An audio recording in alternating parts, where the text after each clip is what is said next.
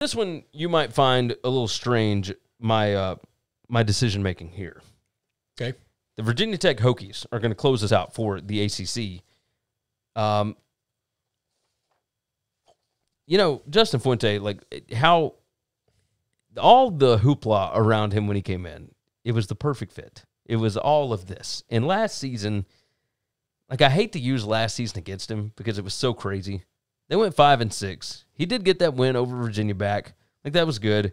He went 8-5 in 2019. SP Plus and FPI both have him going 8-4 this year. The win total in Vegas, or the sports book, whatever, sits at 7. To go over is plus 105. To go under is minus 135. You look at this schedule, and there's so much negativity around Fuente and this program right now. They lost a bunch of transfers, all that kind of stuff, right? But they do have quarterback Braxton Burmeister coming back. He's got skill guys to go through or to throw with. The question is, who replaces Khalil Herbert at running back? Defense was fine against the pass. They need somebody to step in and stop the run. They got Clemson defensive tackle Jordan Williams to transfer in. I think that could help. Advanced Stats thought that this team should have been 7-4 instead of 5-6 last year. They lost some weird, wonky games. And, does that kind of potential, does that mean that they could have a bounce back year? I think so. There's only 2 absolute losses, I feel on the schedule.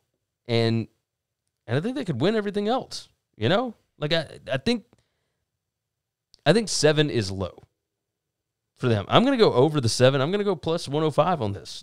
I think this is a kind of season where Fuente, you're looking at it and you're thinking, something's weird here, whatever. But I might be slightly biased, but I think this is a talented team, and I think this is one of those where, everything might finally actually click. Yep.